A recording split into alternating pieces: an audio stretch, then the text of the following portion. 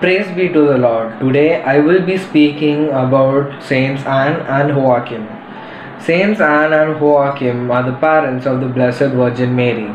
As the grandparents of our Lord Jesus, they are considered to be the patron saints of grandparents. Anne was born in Bethlehem in 50 BC, while Joachim was born in Nazareth in 50 BC. Anne married Joachim, and although they lived a wealthy and devout life, they began to lament being childless.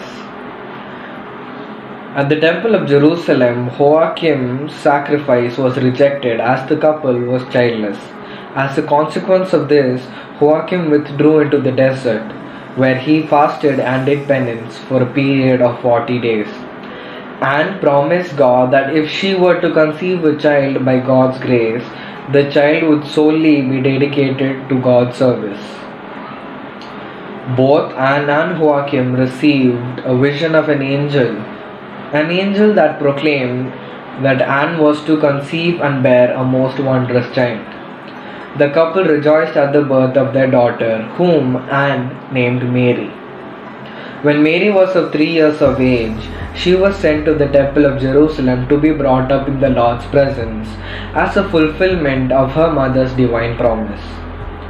In the early 8th century, Pope Constantine introduced Anne's devotion to the Roman Empire, while Joachim's cult was introduced in the western regions in the 15th century.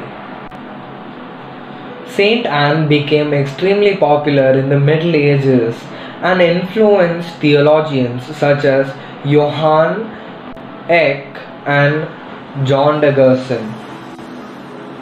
The Protevangelium became the foundation of the liturgical feast of the Nativity of the Virgin Mary on September 8 and the Immaculate Conception of the Blessed Virgin Mary on December 8. We celebrate their joint feast day on the 26th of July. Their love for one another and for their daughter Mary is an example from God on us on how to live. There is a church built in the name of Saint Anne in Jerusalem, which is believed to be built at the site of the home where Saints Anne and Joachim lived in Jerusalem at the time of Mary's birth. I thank you for your time.